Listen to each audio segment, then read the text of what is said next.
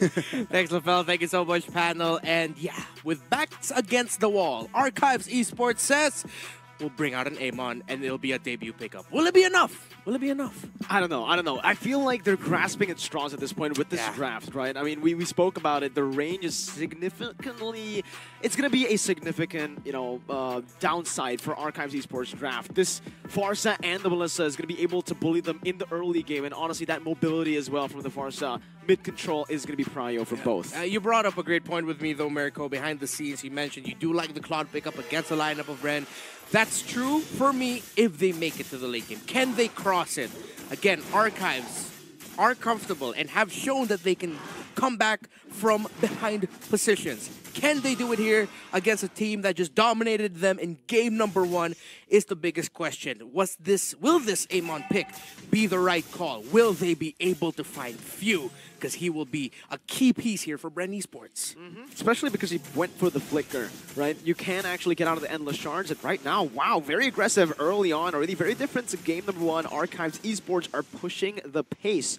Ogwin forced to back away. This mid lane prio is definitely going to give them a little bit of an edge here when it comes down to the lethal battle, but it's still the red tree from Kyle who secures the first lethal. That was such a beautifully timed stun there by FlapTZ. Kazan could have red treed that, but he was stunned by the Arlon.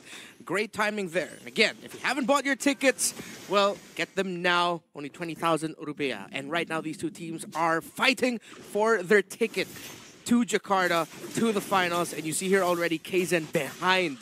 1 level behind Kyle TZ. This is what I'm worried about, right? Especially when you give Kyle TZ something like a utility jungler who's able to push the pace and force out a lot of these engages and invades early on. Kazan needs to wait for the endless shards, and even Ogwin is pulling him out. Now with Kyle TZ jumping in, he steals it away. Kazan might fall here. It's going to be the Mortal Coil and a Decimate right under the tier 1. They're diving all the way, another Decimate. Double kill, not even the 2nd minute of the game. There's a poetry to the fact that BREN Esports right now are starting off this game by decimating Archives Esports, finding wins again. You mentioned it, Mirko. It is the timing of BREN Esports knowing that Kyle TZ, if he can clear fast, if they can invade, they will do just that. Earlier, they said we'll pressure Sumpak. Now they say we'll pressure Kazan and respect this Amon, and they're doing just that. BREN Esports, 2K, almost 2K. Gold lead, 2-0 in kills, 2 minutes and 23 seconds in counting. What's the point of going for red tree battles when you can just win it out by invading, by getting that level lead, and by killing the enemy jungler so that he doesn't even participate in the turtle contest? Yeah, what is team fighting for your team? What is contention? We don't know that, says BREN Esports. And look at it again, they're pressuring Kazan's jungle. They know what contention is, but it's only for the enemy buff. Final Slash brings it back. Kyle TZ should be able to retreat this, but it's a good taunt there. Kyle's still able to get it. Endless shards and the Appraiser's Wrath, finally punishing Kyle TZ. But it's still the Aura purple buff stolen away. So Kazan, I don't think it's worth it for him. Yeah. Purple buff steal, but BREN Esports still in the lead despite getting that kill. But we saw a glimpse there of the hope for Archives is that, well, they can counter-punish. But right now, Archives needs to find a way to help some back out a little bit more as Ogwin is applying the pressure. Oh, they're going in. Wild Charge as well. That's going to be the go-away as well to displace Spider Miles as he gets brought back, but he's still able to escape right now with the go-away. That's going to be the Flicker and the Blazing Duet dealing enough damage. But it's Lancy who gets the kill, not Sumpak. Sumpak getting his revenge after that game number 1, saying, you know what, I'm going to have a better start here. And he is. Although there is a kill on Super Marco's board already, Sumpak is ticking his condition slowly. 3 minutes in and counting, but he's able to farm up better. Pickups there. Few just got the Clock of Destiny, while Sumpak already built the DHS. It's going to be another objective steal by Kyle TZ. Very rough. 2-level lead already as early as the 3rd minute, and he's already doing all this. And this is actually what makes Kyle special. He doesn't just utilize the lead to go for team fights, random pickoffs on the map, but he pushes the tempo so early on to a point where the enemy jungle can't even contest for any objectives. As an analyst, these are the moments where my analysis can just be simplified as oof. And there's pauses on the board right now for Archives. BREN Esports still in the lead here, and it's not us being BREN Esports comfortable invading the jungle and taking resources away from Archives. And if you're Archives right now, what are you thinking about, right? Because honestly, looking at the winning condition, it comes down to how to utilize the Minotaur-Claude combo in the team fights in the mid-game. Thing is, it's getting to that mid-game. You mentioned it early on. The Claude pick, I think it's good up against the Pharsa and the Melissa, but it's all about getting to that power spike, which is, for the Claude, the 3 items, DHS, Golden Staff, and Corrosion Scythe. Yeah, and that's the question for me right now is, BREN Esports, I get why they're pressuring Kaizen, but at the same time, it's like, you need a little bit more pressure on Sumpak because you cannot let him free farm. You cannot let him live comfortably. If ever it's going to be Melissa and Claude farming equally, and then all the action is happening elsewhere, BREN Esports are going to get surprised eventually. It's like, where is this damage from this Claude coming from? Especially considering they won't be able to completely just burst him down with a Cult Altar ready to save him with those dives. It's all about how they utilize this proper front to back, but diving at the right time to create a certain chaos to BREN Esports, where they can't really just stick to their... Well, never mind. Okay, they're doing it. They're doing exactly what you said. They heard they heard us all the way. Oh, Spider Miles. Good flicker in. It's a trade back, but it's the Roamer who picks up the kill for a kill earlier to Super Marco. Okay, they traded, but yeah, exactly. BREN Esports heard us all the way here from Malaysia.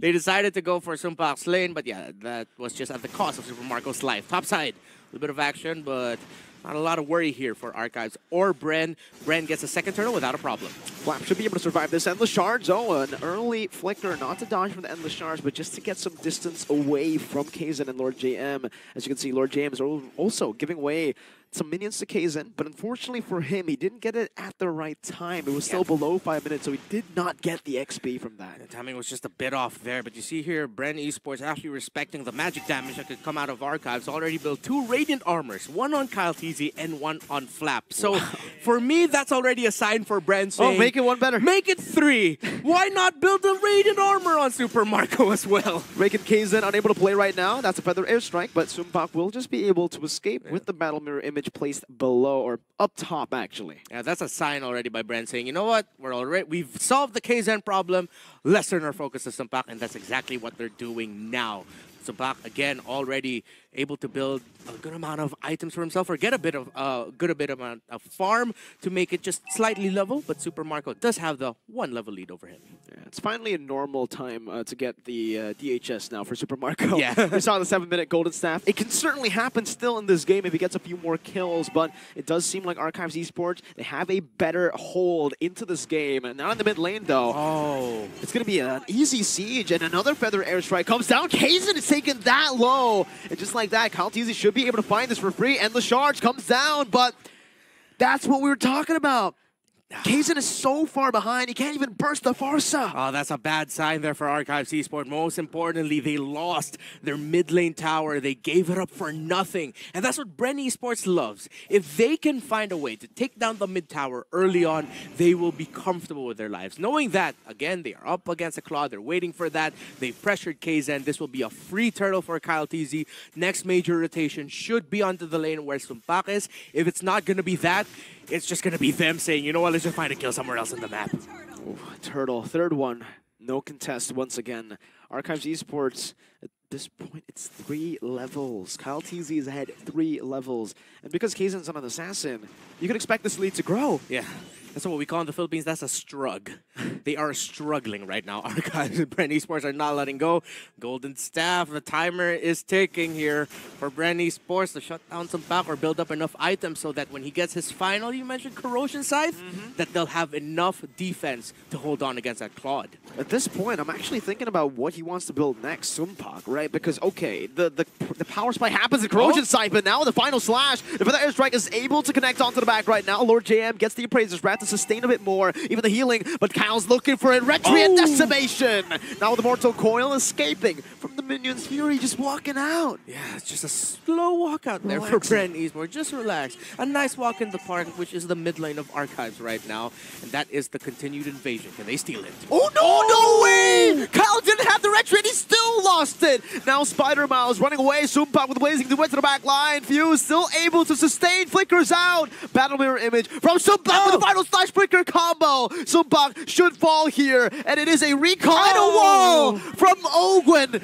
He got slammed to the wall by The Rock. Oh, that just reminded me of a song from way back when. Chris Brown wall to wall and his boss to the wall for Bren. Another kill for them and it's Sumpak. Oh man, really walking Archives down with another final slash. Lord JM is displaced. I don't think there's going to be a kill threat here, but it's all about the mental game. Just like LaFell mentioned, it's not about winning the game. It's about winning the lane. It's about destroying them mentally. It's the mental game. It's the mental game. Get into the mind palace of Archives and say, it's our house now. And that's what BREN Esports are exactly saying. Actually, KZen earlier not being able to get his purple buff, even though Kaltizi didn't have this retribution, was him trying to pull off a desperation move. That's how desperate he was for a buff then, which is understandable. I feel for Archives right now. I can't feel for Archives right now. I mean, I can't feel what they're experiencing. Lord James gets brought back once again. Super Marco with the go away as the Predator Airstrike comes down. But the Blazing Duet's going to be cancelled out as Ogun finds a good wild charge. Now it's only few taken down. 1 for 0. Good trade for Archives. Baptiste jumps back in. The Endless Charge takes him down. But Super Marco on the back, free hitting as he destroys everyone with a double kill. And look, Kyle is still there to pick up the scraps. The BREN janitor is what I call him this game because he cleans up. I like it. Check his birth certificate. First name Super, last name Marco. Check his occupational ID. It says BREN janitor. Let's look at the instant replay. What a call there by BREN Esports to continue fighting despite them getting pressured. Despite Archives finding a great pickoff and a key hero in the Farsa. It looked good for Archives, but it looked even better for Super Marco. As a Melissa player, I cannot imagine anything better than that. 5 people clumping up to the muddles. Oh my goodness. That was beautiful, man. Beautiful indeed. Threading the needle multiple times. More plays by BREN. Get walled. The Praisers Wrath. This time, it's not going to happen the way it happened last time for the other team. We're not going to talk about that, right? Yeah. Not right. Not again. No. That's not going to happen. And BREN Esports just continuing this. Archives. Where can they find the play? Where can they find the mental to come back from this after getting demolished in game 1, getting decimated early in game number 2? Can they find a turnaround? I don't think so right now. With a stun as well, KZen walks into the cold altar, still able to survive, but Muddles is placed down. They can see just down like it's nothing with a Feather Airstrike as well. It's a dive with a vengeance from Flap. Ogwen even just walking up. Lord JM is trying to give some space over to the rest of the team, but BREN, it looked like Archives had better control this game. But BREN have cracked the base with the first Lord, so it's even faster. Yeah, suddenly an 8,000 gold lead for BREN Esports has ballooned.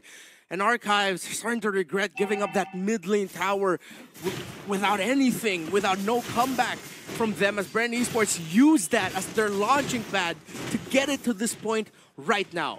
Archives, you see them looking at different angles. You see them trying to find a way to crack the BREN Esports formation, but because of them knowing that they don't have the items they need, the damage and the defense they need to survive a team fight, if they can't catch that Melissa, they're hesitant and understandable. They're just trying to hold on right now.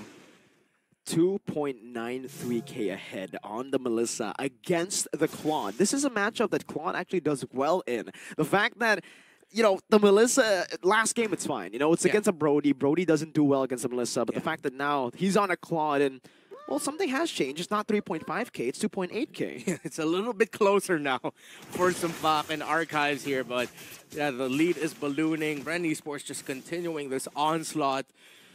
At this point, it's close to a miracle. What they will need. A miracle? A miracle. A miracle. A miracle. Yes, a miracle. Miracle. A Marco? Marco. A Marco. A Super Marco. A Super Marco. Well, BREN Esports already has the Super Marco.